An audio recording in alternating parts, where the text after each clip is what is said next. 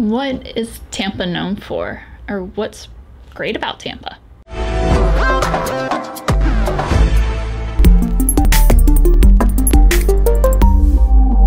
First off, I'm Kaitlyn, your local Tampa area realtor, native to the Tampa area as well. Just a selection of what Tampa is known for, or what people know Tampa for, is Cuban sandwiches, Cuban bread, and even the Ybor City cigar factories. The Columbia is the oldest restaurant in Florida and the largest Spanish restaurant in the world. Tampa is also known for the port, more generally the amazing beaches, all nearby between St. Petersburg and Sarasota. It's just a hop, skip, and a jump away. We really have some of the best and most award-winning beaches right within an hour drive.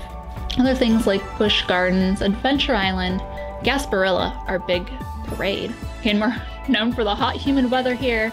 We've got a beautiful river walk, the Tampa University and Henry B. Plant Museum, Mosey, tons of museums, the Lowry Park Zoo, which is now known as Zoo Tampa, and the Raymond James Stadium, where the Buccaneers play and won a Super Bowl, right? Super Bowl.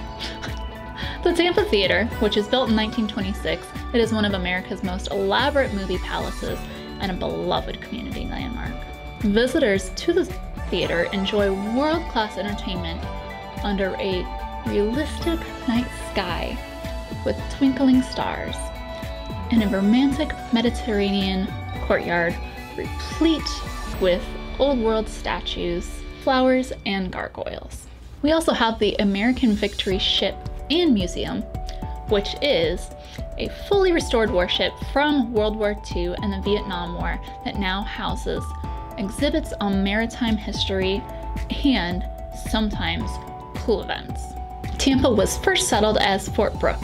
Henry B. Plant brought railroads to the Hillsborough River, which brought access to new areas. In the late 1880s, phosphates were discovered nearby, and they boosted the growth and wealth of the area. Tampa's port is now the 7th largest in the nation, and today phosphate shipping is supplemented by trade in shrimp. Tampa has always had a strong military presence as well. The city was the primary outfitting and embarkation port for U.S. troops bound for Cuba during the Spanish-American War.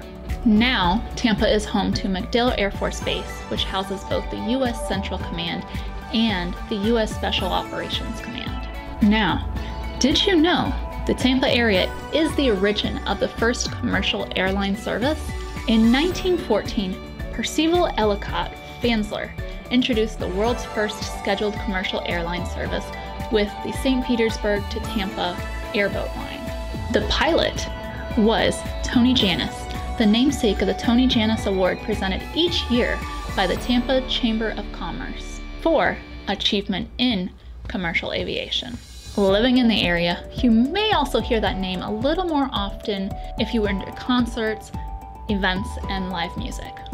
We do have an iconic outdoor concert venue in St. Petersburg called Jannus Live, which is named after Tony Jannus.